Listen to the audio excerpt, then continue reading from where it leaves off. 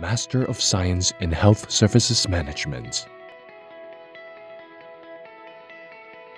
I'm Dr. Philip Lam, currently the Chief of Service of the Intensive Care Department of North District Hospital. I am Fiona Fong. I'm a pharmacist in profession. I'm Dr. S.W. Law, Consultant Orthopedic Surgeon working in public hospital. 我係梁奕霖，係香港註冊中醫師。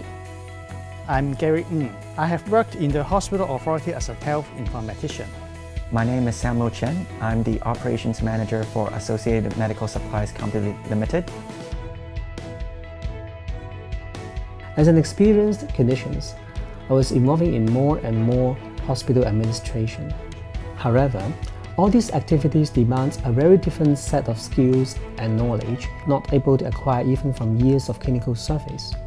When I first saw the program brochure, I was attracted by the professors and lecturers.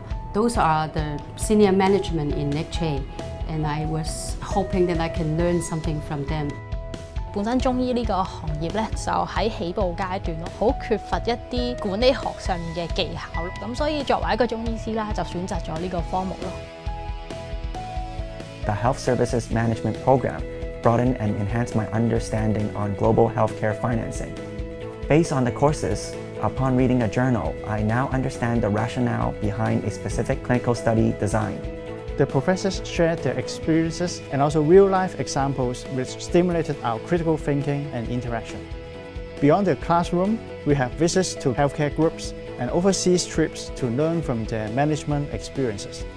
This program also provides me with extensive networking from alumni and classmates.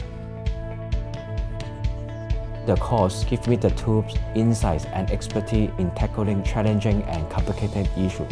It empowered me and paved my way in services planning and overall management in my career. A year after I completed my master program, I was given a chance to lead a clinical department.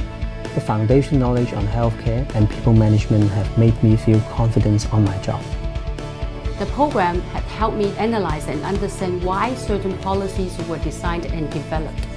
And now I can motivate my team to support their policies accordingly.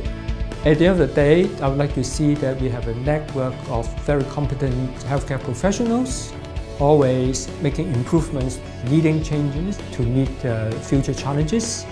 It will be a lifelong journey.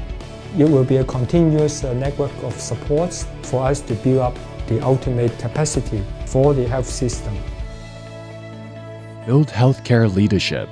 Open your eyes, grow your mind, pave your way. Come and join us.